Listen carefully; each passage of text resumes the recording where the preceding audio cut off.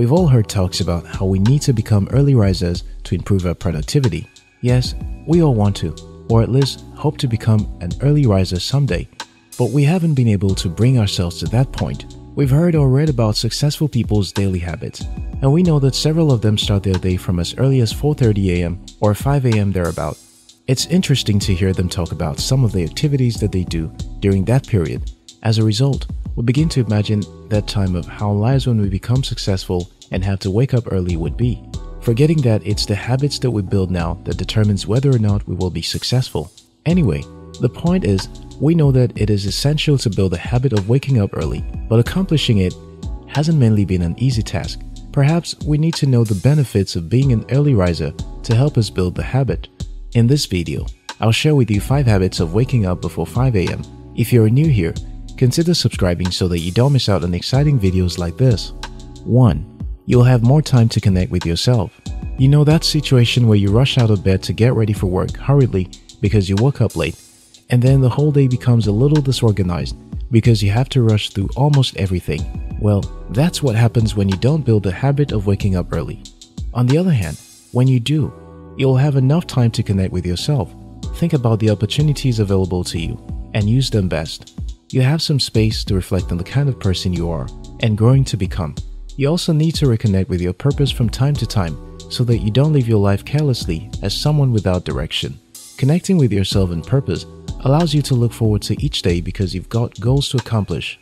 However, if you keep waking up late every day and storming out of the house in a bid to catch up with your daily work activities, you might lose sight of your goals sooner than you imagine. Jean Shinoda Bolen, a psychiatrist and Jungian analyst, advises, when you recover or discover something that nourishes your soul and brings joy, care enough about yourself to make room for it in your life.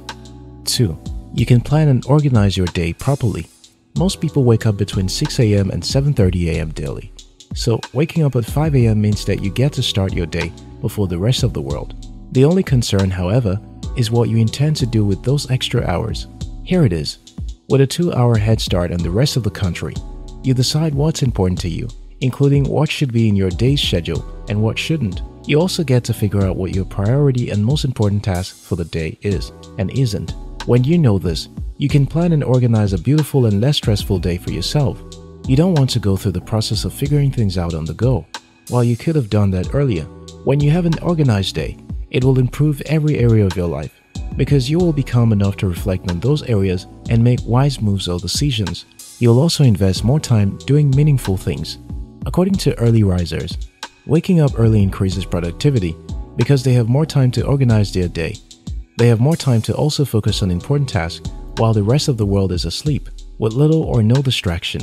They can prioritize all their activities more effectively than when they rush out of bed and straight to work. 3.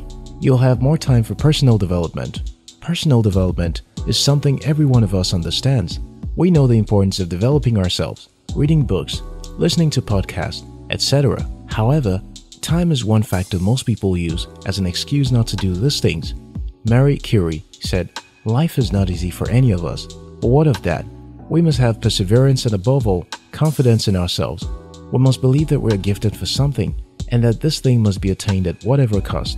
If you genuinely want to develop yourself, then an excellent way to go about it will be to create time for it. A famous Eric Thomas quote is that when you want to succeed as bad as you want to breathe, then you will be successful.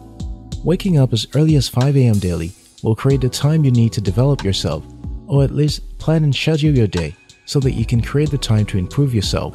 This lifestyle will make you proactive, and you can learn anything that you want to, as long as you are intentional about it.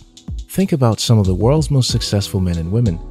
One thing that is peculiar to most of them is that they are mostly early risers. If you're wondering what they spend their time doing, well, they develop themselves most of the time. Have you ever wondered why successful people with no university degree still end up becoming so successful? How did they achieve that? The answer is that they develop themselves. Do you know how they accomplish that amidst their busy schedules? Again, they are early risers. Take a clue from notable early risers such as Richard Branson, Arianna Huffington, Mark Zuckerberg, etc. They don't joke with their personal development. Neither do they joke with their mornings. 4. It will help you build discipline for everything else. Building discipline is like building muscles.